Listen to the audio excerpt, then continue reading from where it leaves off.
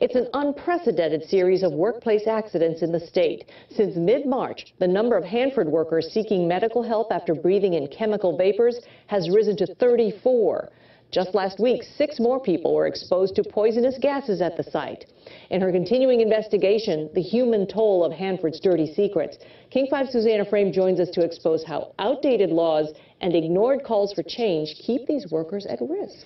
That's right, Lori. You'd think if you issue a complaint about a safety hazard at your job, the state would most likely come on in and investigate. They might order some changes or even impose fines if things didn't shape up. But that's not the way it rolls at Hanford, where decades-old law means no outside safety scrutiny is allowed. And workers say it's time to ditch that antiquated system.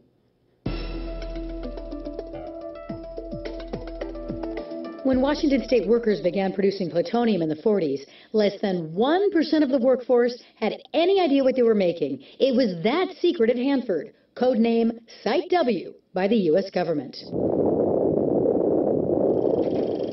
In 1945, this government video revealed the truth. Our nation possessed the ingredients for the most powerful weapons ever conceived, and the secret was out. But the cult of secrecy continued. For national security, Congress gave the Department of Energy the power to oversee itself during the Cold War, including its health and safety program, a policy that, 25 years later, is still around today. We are not waging the Cold War anymore. Bob Alvarez is a former presidential advisor, one of the top nuclear policy experts in the world. He says the recent sick workers are the latest casualties of that culture of mystery.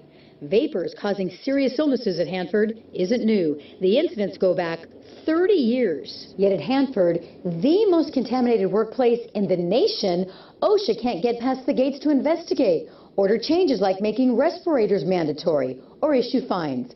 Safeguards that are routine at every other job site in the state. Isolation, secrecy, privilege, lack of accountability.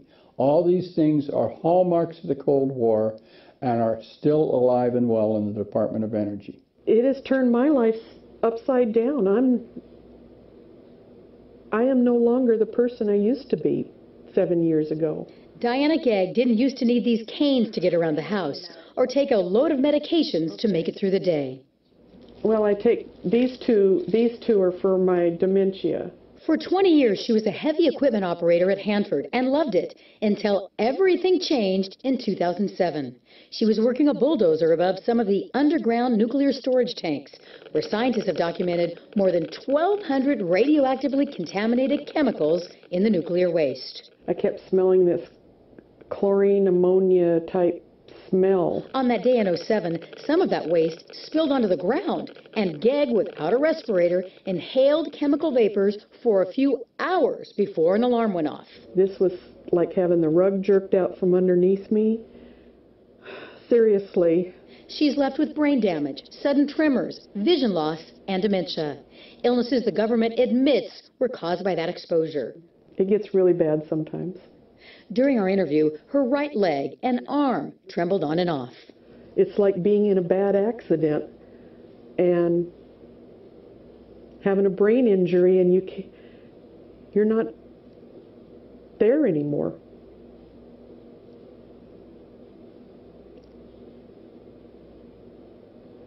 It's sad. She can no longer go outside without a wheelchair, cook, or drive. I feel like I've fought a Cold War and the government's left me behind. The former construction crew leader, archery champ, grandmother full of energy and ideas, today fights to remember the basics. At this point in the interview, she was describing her daily medications. The Celebrex is for my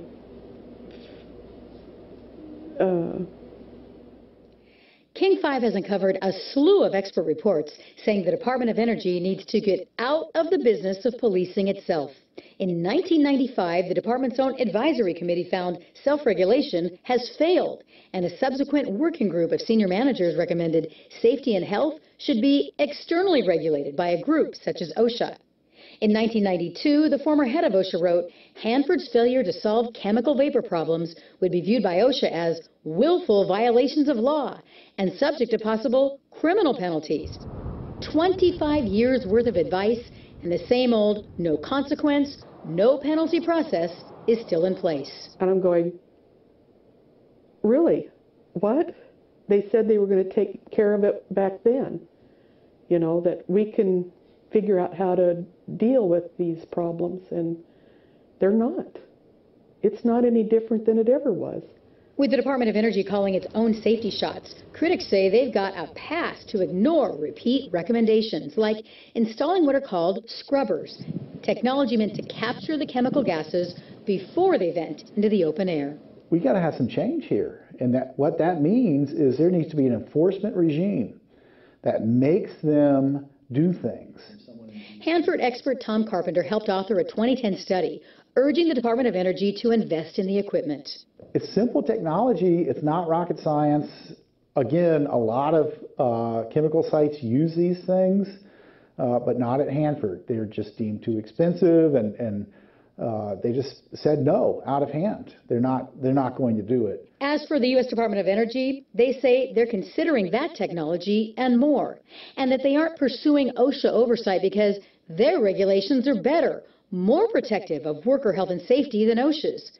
They also tell King their safety performance is better than comparable industry performance. People are still being affected. Obviously, they're not doing enough to prevent it. For sick workers like Diana Gegg, those government assurances don't mean much. She's 100% disabled and won't ever work again. I am angry about it.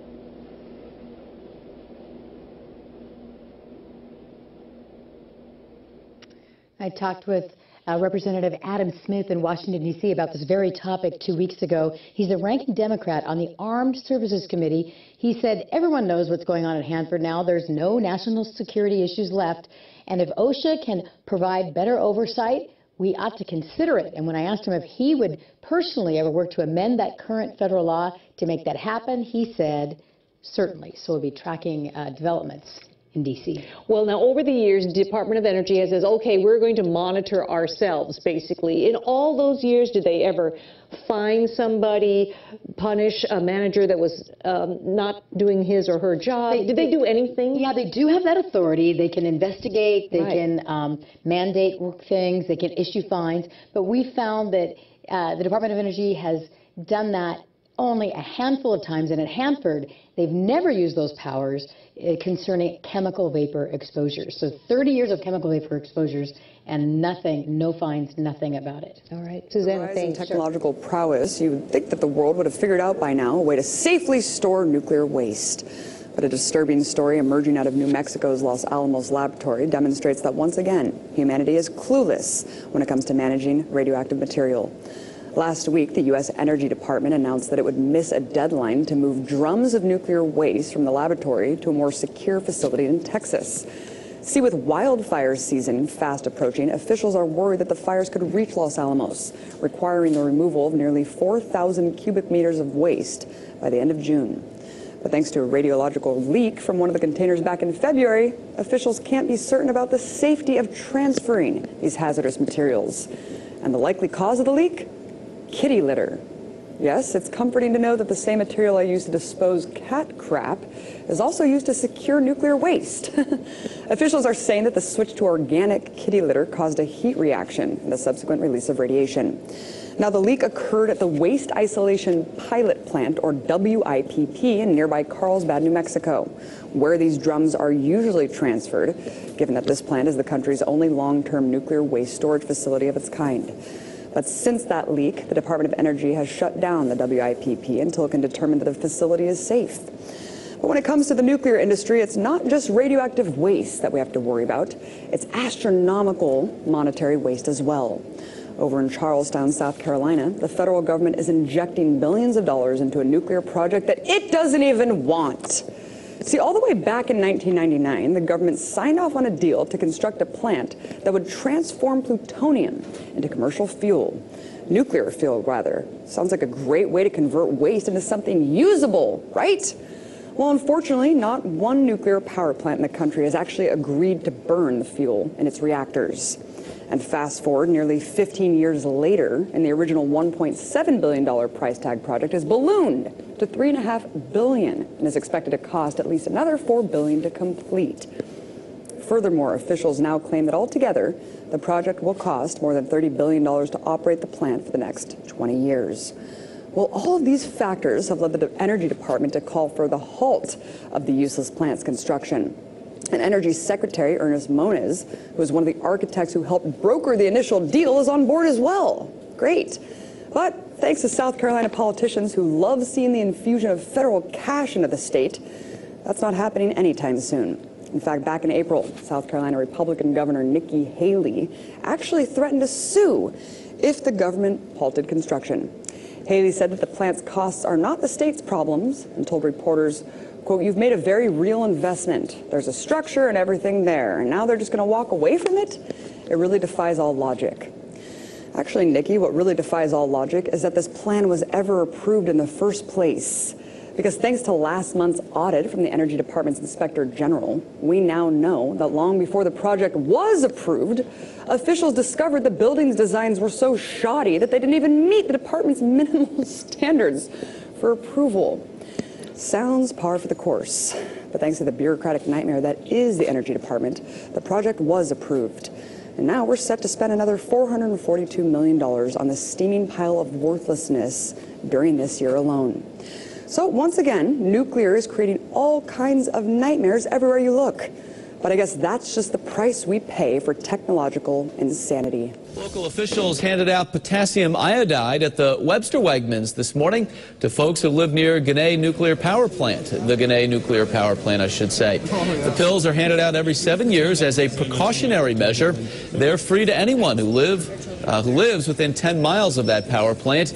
Government officials will instruct residents to take the tablets in a state of emergency to protect themselves from nuclear iodide.